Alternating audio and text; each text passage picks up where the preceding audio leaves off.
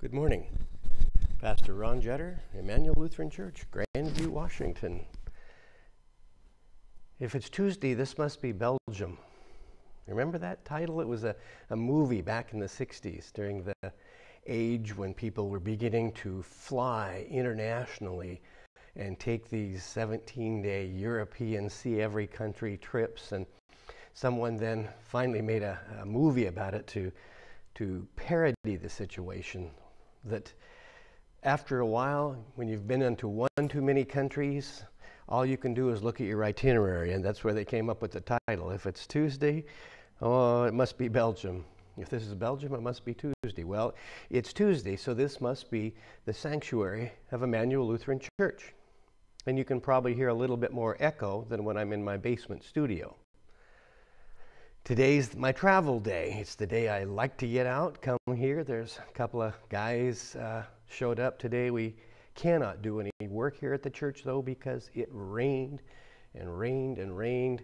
One of them said we got 1/3 of an inch over the night, which is a lot for a single storm for us. We usually get trace or maybe a 1/20th of an inch, but for 1/3 of an inch, that's a lot of water, and it's coming in May rather than in June. The cherries aren't ripe yet, but then again, most of the cherries froze, at least in this part of our valley. As one person here said, he has about 60 cherries to a tree or less, and it takes 60 cherries to make a pound. So if you have an orchard, well, that's a lot of work picking one tree to get less than a pound. That's farming. We live by nature, as COVID-19 reminds us. We are sometimes at the mercy of nature. Speaking of traveling, today the disciples are traveling around, and Philip, whom we've been following in the 8th chapter of the book of Acts, has gone to Samaria, and John and Peter had to then come there, as we heard yesterday. But today then Philip goes on. He heads down then toward Gaza, which is on the Mediterranean.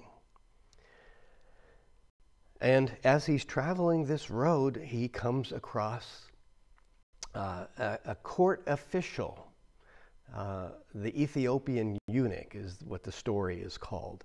The personal guard of the queen of the Ethiopians, who was in charge of the treasury. So a very trusted official.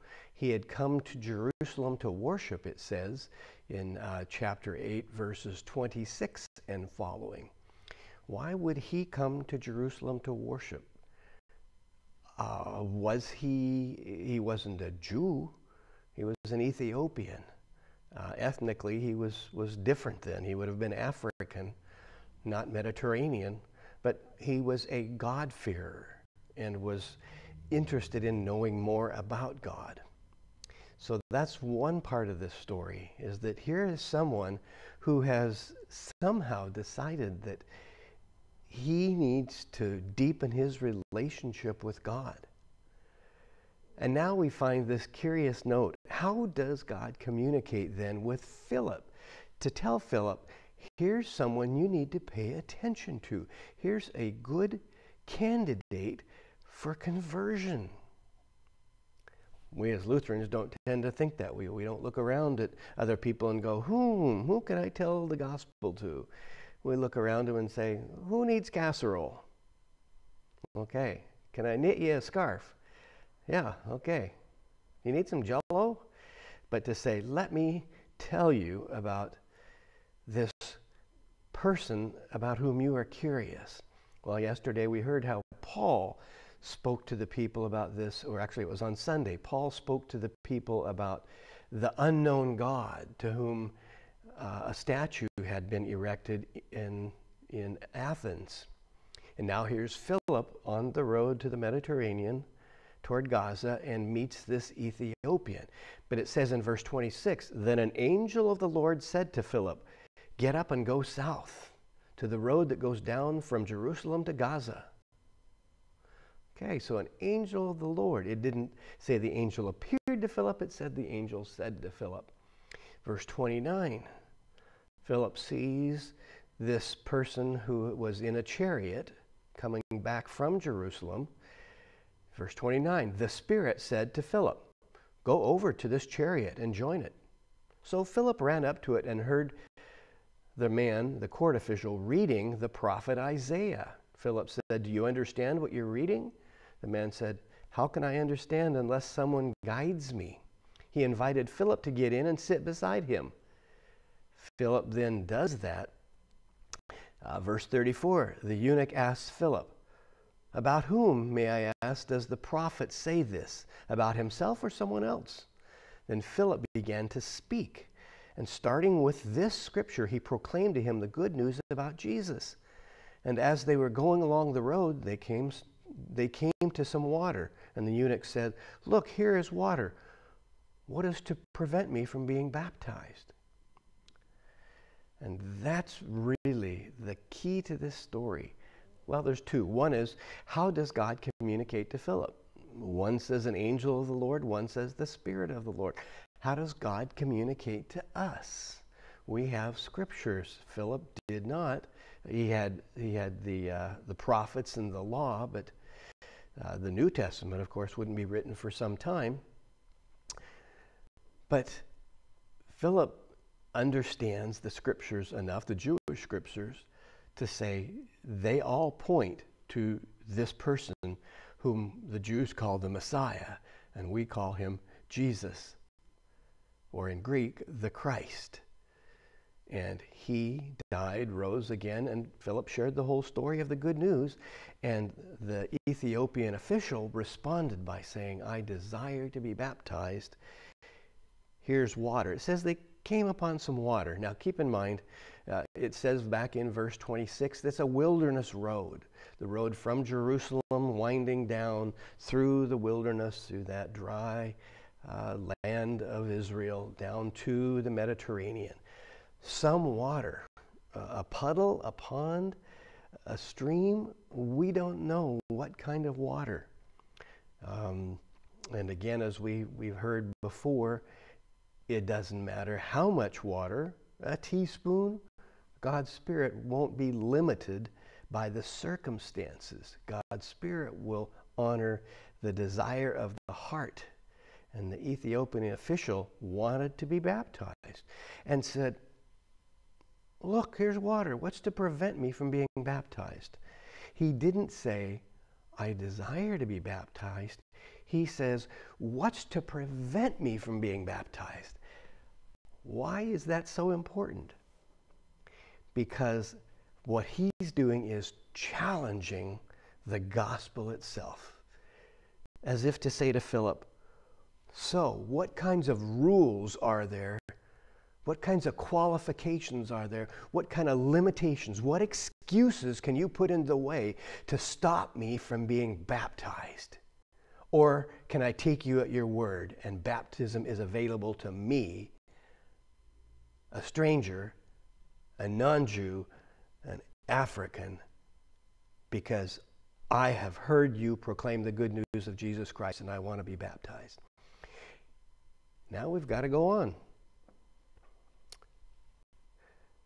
Philip and the eunuch went down to the water and Philip baptized him. That simple. Philip baptized him. What is to prevent me from being baptized? Philip assumes it's a rhetorical question. You're right. Let's do it. That's the right answer. That's the gospel. And the church has so often, through its 2,000-year history, gotten it wrong. The church has too often said, well, you haven't had pre-baptismal instruction. Well, you're, I don't know. We need sponsors. We're going to have to set a calendar date. You're going to have to go through a class. Let's see. We need to do this. We've got to have a pool built so that you can be completely immersed in it. It's got to be done correctly. It has to be done on a Sunday. Any number of reasons. Communion, no less, is surrounded by all sorts of rules. And one of the things we were dealing with at the early stages of our COVID-19 response was, how do we do communion? We're now in our separate homes.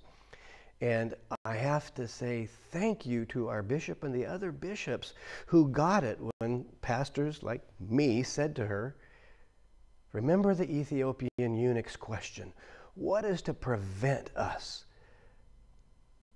from sharing the body and blood of our Lord Jesus Christ? And at first her response was, wow, we don't want anybody to be excluded, and how do we make sure that we provide for good order? And finally she said, you're right. We have to do communion because we have to trust Jesus at his word. He said, this is my body given for you. This is my blood shed for you. And it works. We are communing on Sunday. We haven't had any baptisms, but if we did, we'd figure out how to do that too. God's Spirit won't be thwarted because we aren't meeting together in this space. We will be here. In here. Imagine us back in here together while still having a way to involve the people who are staying at home for a little longer. We have to do both and. What is to prevent us from worshiping God in here and in our homes? Both and. We'll find a way.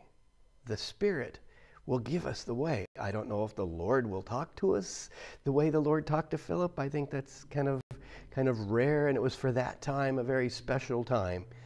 God talks to us through different ways. But I do look forward to us being in this space again together.